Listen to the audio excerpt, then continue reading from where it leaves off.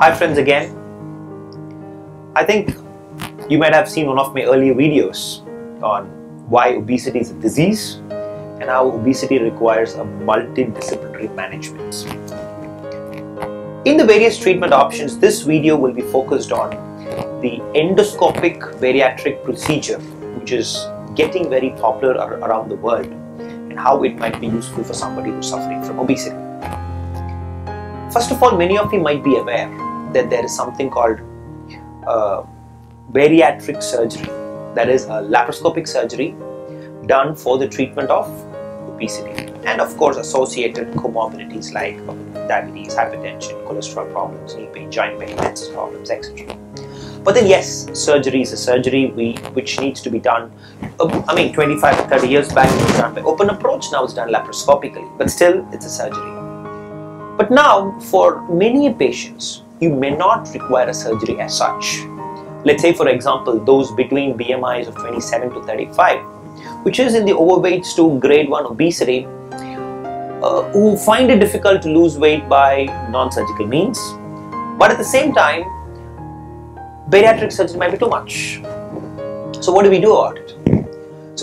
And then there are some set of patients who for all reasons do not want a bariatric surgery. Oh no, anything is okay but not a surgery. And there are some patients who are eligible and who want it, but they may not be fit enough to undergo surgical procedure for various medical conditions.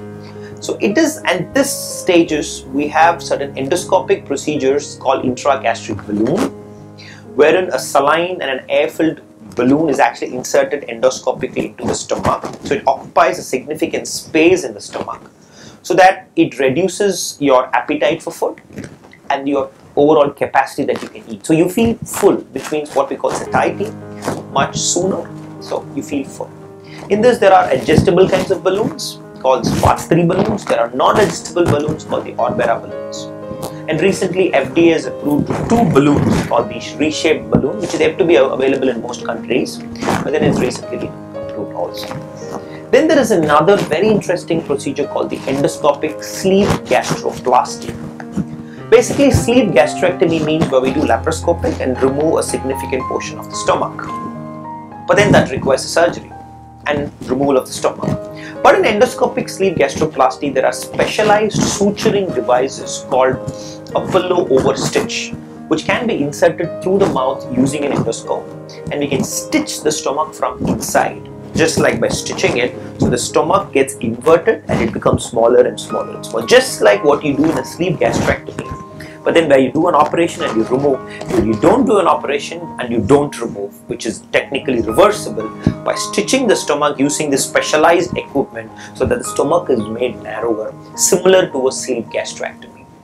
So this, because of this new device that's available, has become it's a quite popular device. Of course, very few centers do have the equipment and who are trained enough to do it.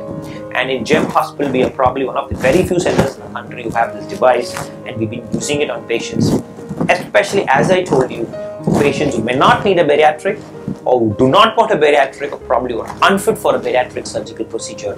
These endoscopic therapies are a significant bridge or a strong bridge between lifestyle modifications on one end and bariatric surgery on the other end.